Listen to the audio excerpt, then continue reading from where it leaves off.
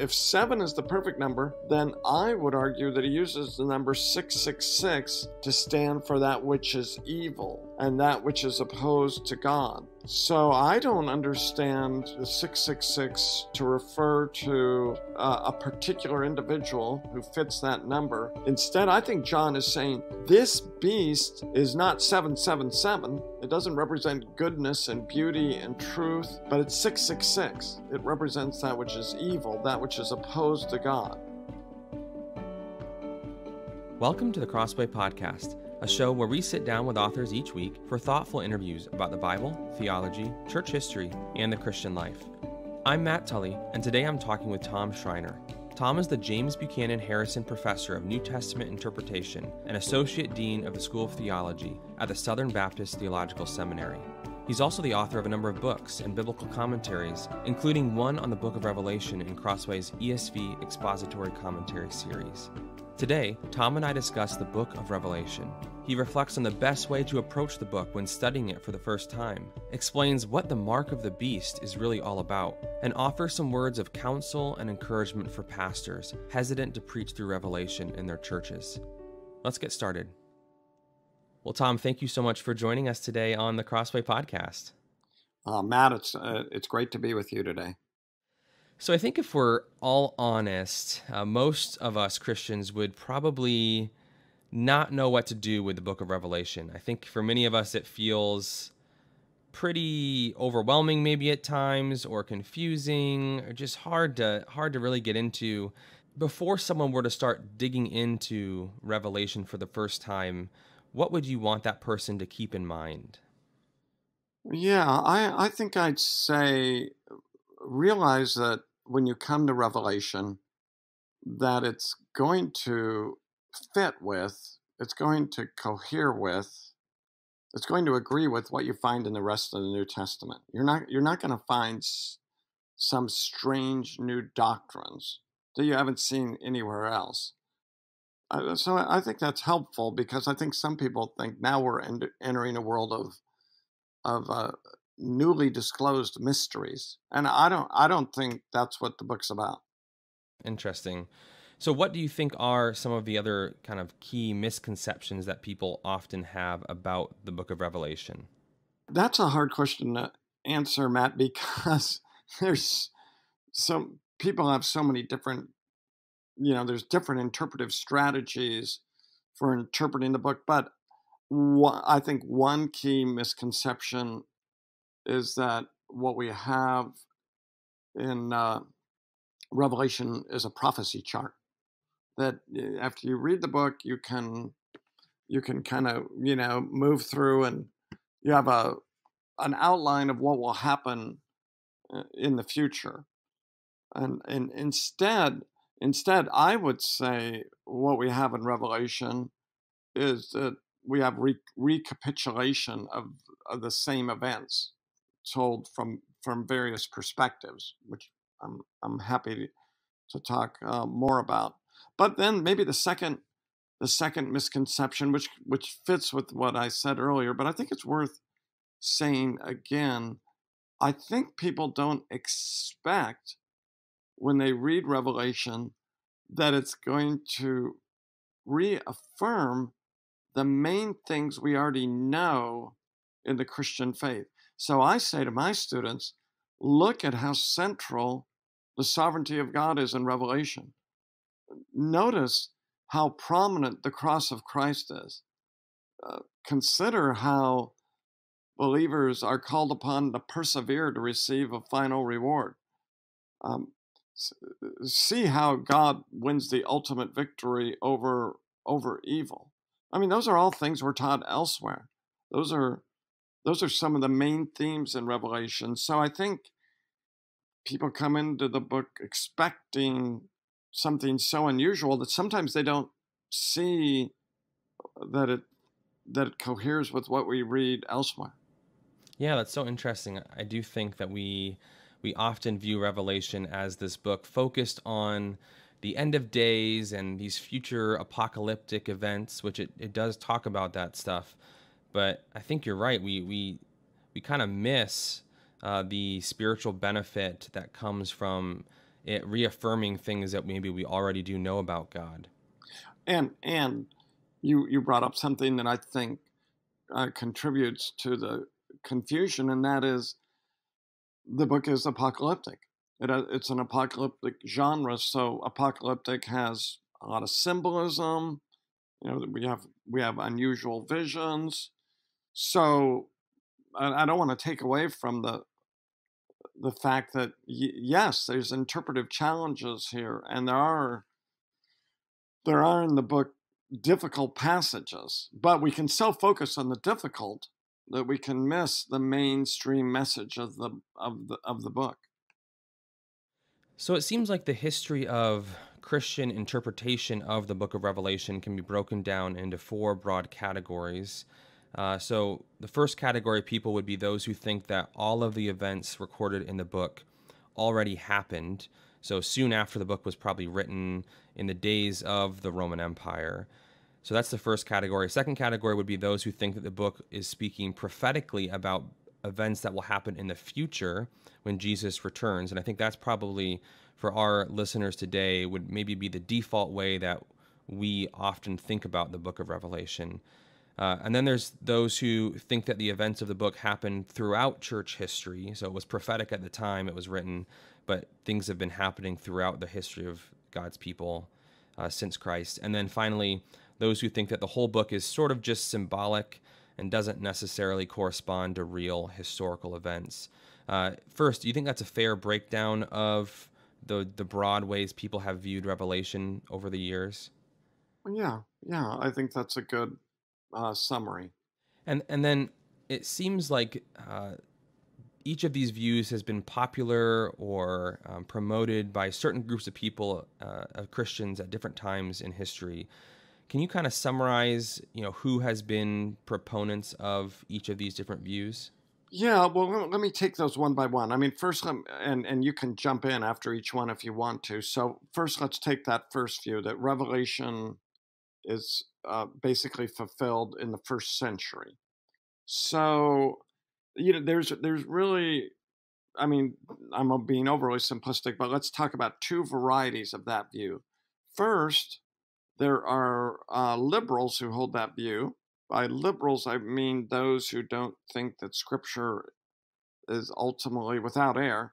So they'll say, look, John expected Jesus to come soon, the whole book to be fulfilled in the first century, and he got it wrong. Jesus didn't come back. John made a mistake. He thought Jesus would come soon. It's obviously not true because 2,000 years have passed. So that's the liberal view. Then there's an evangelical view, which usually argues that the book was written in the 60s and that Jesus returned. He came soon in the judgment of Jerusalem when Jerusalem was destroyed in AD 70. So that's a common view as well. Now, I don't hold to either of those views, but I would say there's a truth in this view, and that is the truth in this view is yes, this book was written to people in the first century. It related to their lives, and yes, it was being fulfilled at least in significant ways during their lifetime. And I think we can take something good out of that view without embracing it entirely.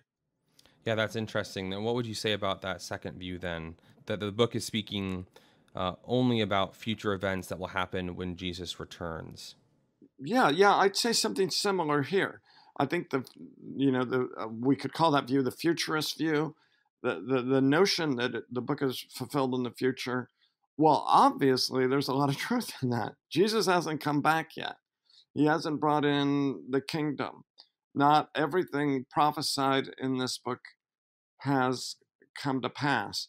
I think the weakness of the futurist view is the opposite of the first view we talked about. It doesn't see enough how the book was fulfilled in the first century and how it relates to the historical context.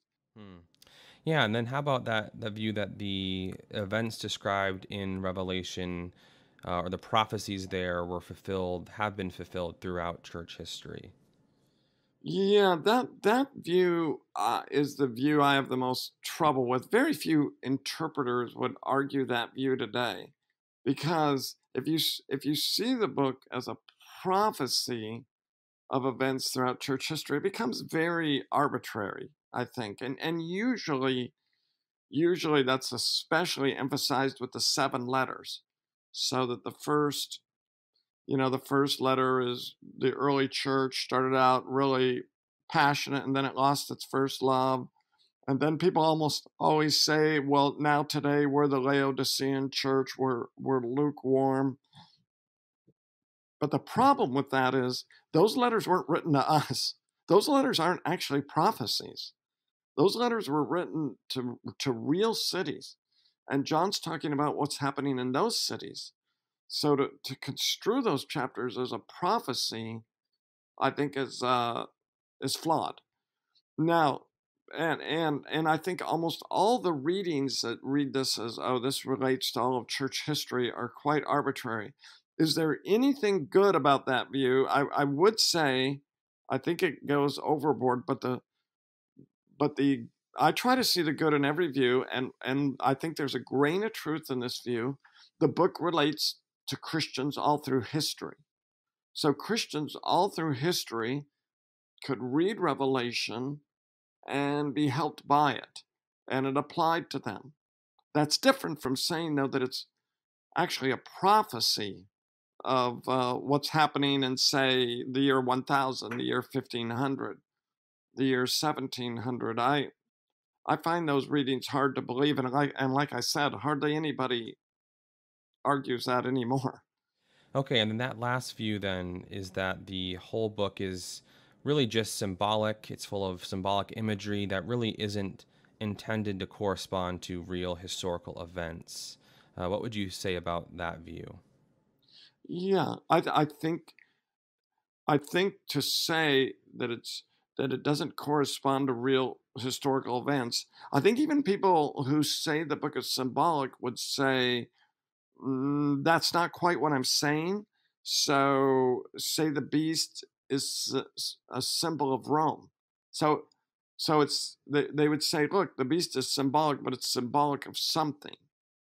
So I don't think anybody says it's not symbolic of anything that relates to history. But I think the advantage of this view is that it's spared from the kind of arbitrary, strange interpretations that some people offer.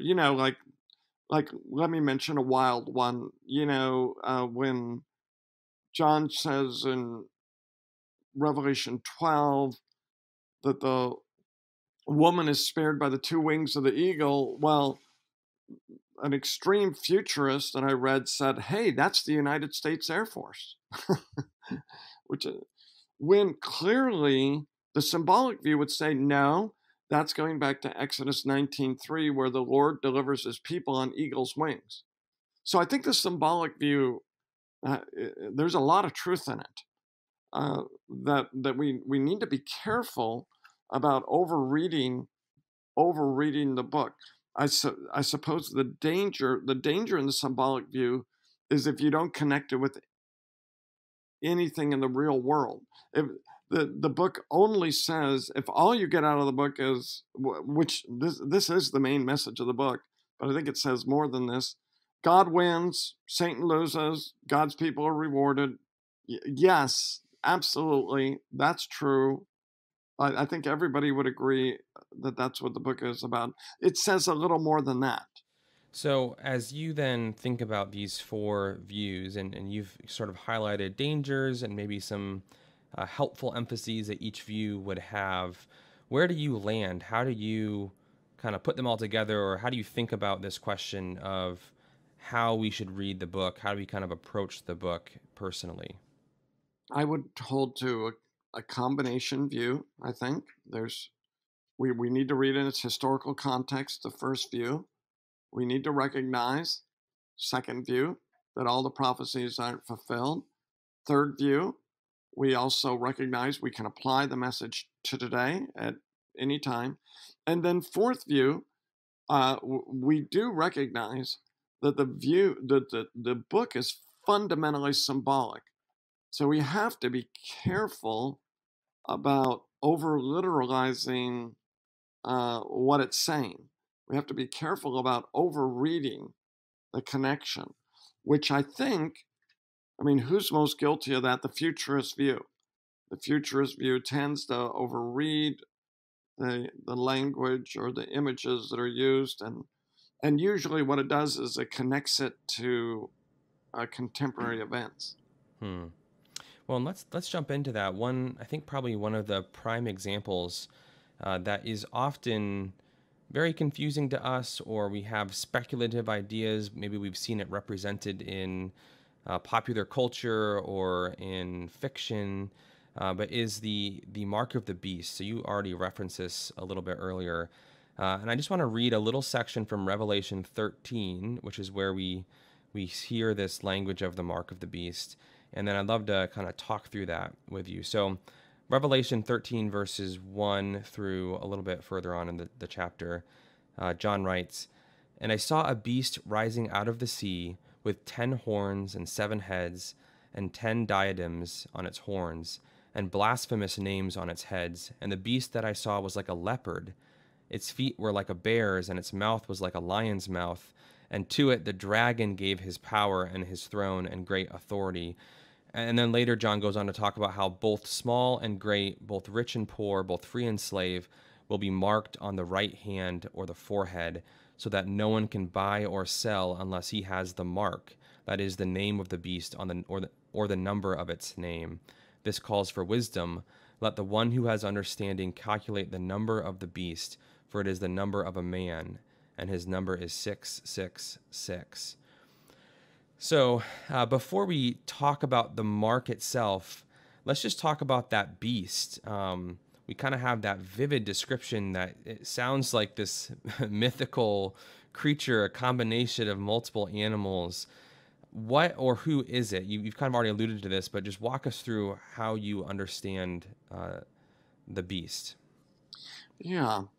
So the passage you read, the beginning of the passage, compares the beast, right, to these various animals. And so the first thing, so this is just a key for interpreting Revelation, is if you just read that and you've never read any other part of the Bible, you just think, what in the world's going on? I mean, why is he doing this?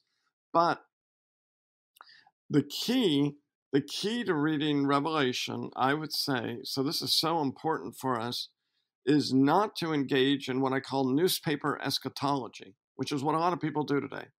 They read something like that in Revelation, and then they go to the newspaper and they try to figure out what it means.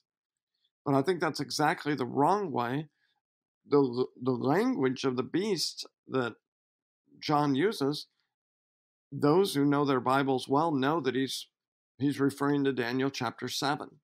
And Daniel chapter 7 talks about these 4 beasts, and they refer to 4 empires, that starting with Babylon, and then Media-Persia, and then Greece, and then Rome.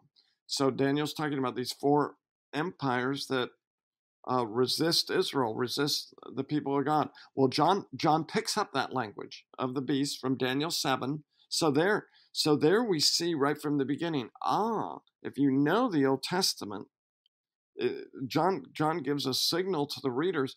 When I'm talking about the beast, I'm talking about government. I'm talking about a governing authority. And I mean, this is a longer argument, but I think what John is telling us is, look, this beast is a combination of all the beasts in Daniel chapter 7. He's that 4th beast in Daniel chapter 7. And I would argue that 4th beast is Rome. So John, if you know Daniel, but here's our problem, right? Our problem is most of us don't know the Old Testament that well. And so that makes Revelation hard. So then turning to the mark itself, what's the purpose of this mark? So if we know that the beast then is Rome, What's going on with this idea of a mark on a forehead or on a hand? Yeah, well, the first thing I'd say is notice it's a means of persecution. It's a means of singling out uh, those who belong to the beast and those who don't. So there's economic discrimination against those who uh, who belong to the Lord. Now, I mean, here's a key question, and good people disagree. But is that mark? Is there is there a literal mark? And and and I would argue there's not. And now I could be wrong on that. We'll see. We'll see if in the future there's a mark. But I think he alludes to Ezekiel chapter 9, where uh, there's a mark put on those who belong to God, and then there's those who are wicked. So I don't think we ought to interpret such marks literally because of Ezekiel chapter 9, and so it's just a way of signaling those who belong to God and those who don't. Hmm. So as we think about like church history and just the history of interpretation of this idea of the mark of the beast, what are some of the ideas that people have had about what this mark would be if it was a literal mark? Well, regardless of whether it's a literal mark or not, the most popular interpretation in critical scholarship is that John is referring to the Emperor Nero, who was the emperor in Rome from AD 54 to AD 68. And Nero, he started out good, but he ended up being a very wicked, cruel emperor. And when the fire of Rome came, he started to persecute Christians. After Nero died, there was a great fear that he was going to come back and wreak all kinds of havoc on Rome. So people think that many people think that John is picking up that idea that Nero is going to return. So that's early on. I mean, at least in terms of critical scholarship, that's the most likely view. Uh, I'll have more to say about that. But then throughout history, people have tried to identify who this beast is in terms of a particular individual. And I can't even remember all the names that have been suggested, but in our own day, I mean, I'm older. I've heard John F. Kennedy and Henry Kissinger, and I mean, so many people. I mean, even it's kind of interesting. Even Reagan, right? Reagan's name, Ronald Wilson Reagan. Each each uh, each name has 6 letters. So Well, and that's the interesting thing about this is it does seem like there's Christians have oftentimes really gotten into trying to tease out almost like a hidden meaning behind some of these things.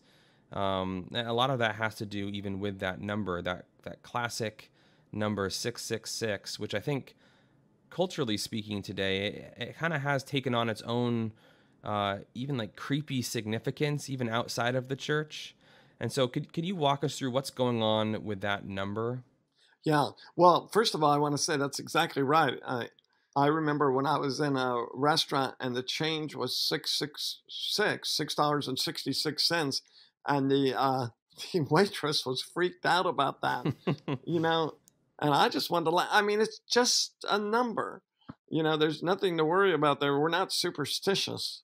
It's okay if your change is $6.66. But the way I interpret the number, and other interpreters interpret it this way as well, numbers in apocalyptic literature are often symbolic. So in Revelation, the number 7 is the number of perfection. There's 7 spirits, which I think refers to the Holy Spirit. And there's not 7 Holy Spirits.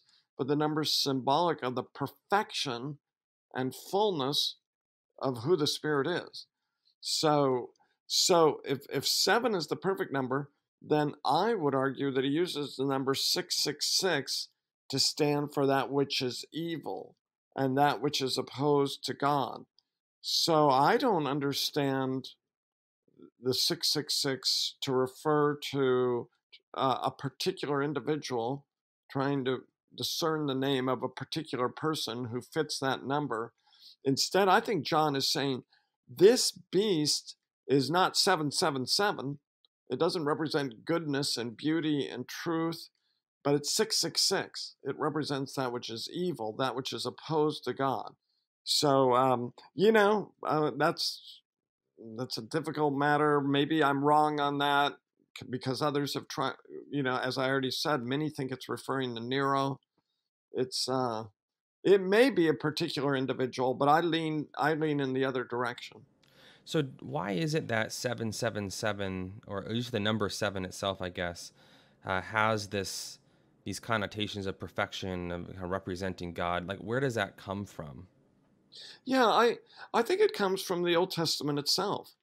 It has the idea of completeness. The Lord created the world in 7 days. So it begins from the start, and then in Israel's calendar, it's a 7-day week, isn't it? Which concludes with the Sabbath, and then you have sabbatical years. And as we go through the Old Testament, there's all kinds of references to these different feasts, like tabernacles lasting 7 days. So I think those are a literal 7 days in the Old Testament. But I think this language prepares us for the idea in Revelation, which is an apocalyptic book, that the number 7 is symbolic. So I'm not, just to make sure I'm understood, I'm not arguing that everywhere in the Bible the number 7 occurs, it's symbolic. I'm arguing that John picks up the number 7 in the book of Revelation, and he employs it symbolically because it's apocalyptic. I think many pastors might be somewhat intimidated by the idea of preaching through the book of Revelation. I think sometimes it probably just seems so difficult interpretively, and also just fraught with controversy. And maybe on top of that, there's even the sneaking suspicion that the spiritual benefit of preaching through the book just wouldn't be there, especially compared to other books where they just seem more relevant to our everyday lives, more easy to apply, maybe speaking more to some of the key doctrines of the faith rather than just stuff in the future. So I guess my question is twofold. How would you respond to that feeling that a pastor might have? And then what advice would you offer to a pastor who was going to attempt to preach through the book? First, I understand that it can seem daunting. Secondly, I want to say, I think Revelation is such a crucial book to preach. So I just want to give some examples. In chapter 1, it's a great passage on, do you fear the future? Do you fear death?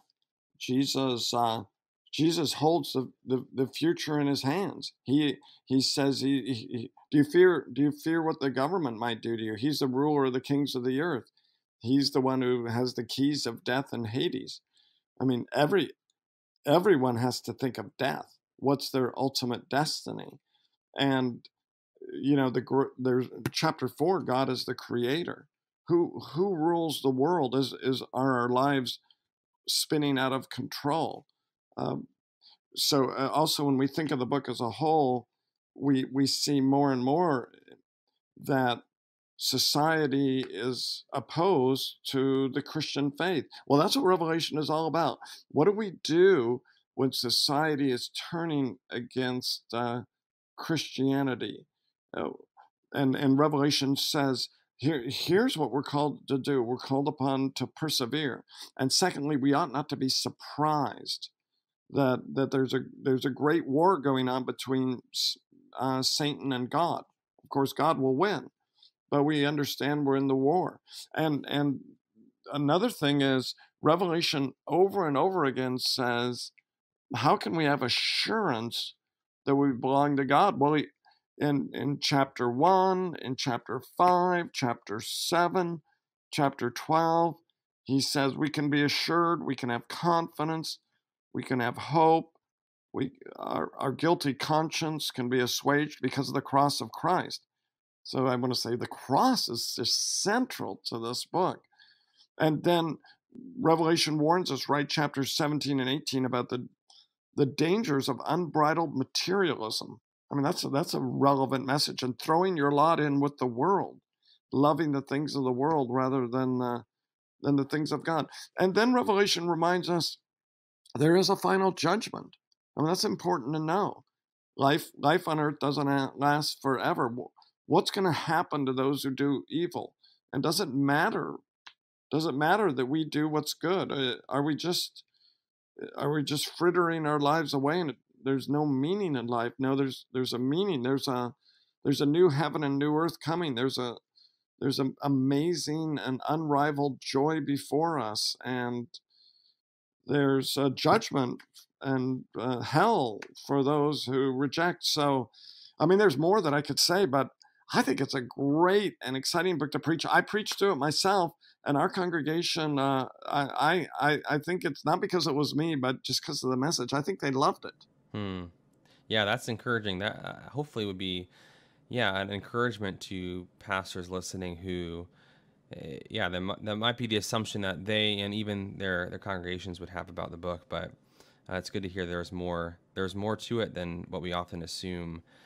Practically speaking, what would you say are some of the biggest pitfalls that pastors would want to avoid when planning to preach, maybe planning out the series, actually doing the sermon prep, and then actually delivering the messages? Do you have any practical advice for avoiding pitfalls? Yes, I would say don't do too many messages. I think there's a danger of spending too long in the book. Maybe you could do a shorter series, but I'd say 20 to 25 messages I'd recommend. That way you can get bogged down in a book and kind of lose where you're going. So I think that's a very manageable thing. Be sure to keep the big picture in mind.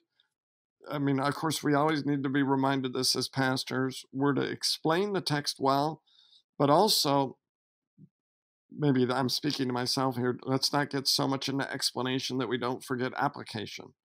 Whenever we preach a text, especially Revelation, we need to always keep in mind as preachers, what does this say to people today? What's the message for our congregation right now, my congregation right now? What is the Lord saying to us? And then fourthly, just admit on some passages, I don't know. Here's my best shot. Maybe that's not right. I think it's good to communicate to the congregation. I don't have all the answers. We don't have to have all the answers. I know what this book is mainly about, but I don't know what every detail's about, and good people disagree. Well, Dr. Schreiner, thank you so much for spending some time talking with us today, sharing a little bit more about the book of Revelation and the real gems that it contains for us. Appreciate you taking the time. Matt, I thoroughly enjoyed this conversation. Thanks so much.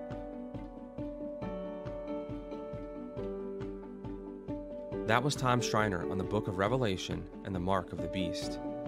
For more, be sure to check out his commentary on Revelation in Crossway's ESV Expository Commentary series, available online or at your local Christian bookstore. For more interviews like this, subscribe to the Crossway Podcast on Apple Podcasts, Spotify, or your favorite podcast player. If you enjoyed this episode, leave us a review, which helps us spread the word about the show. Crossway is a not-for-profit Christian ministry that exists solely for the purpose of proclaiming the truth of God's Word through publishing gospel-centered content. Visit us today at crossway.org.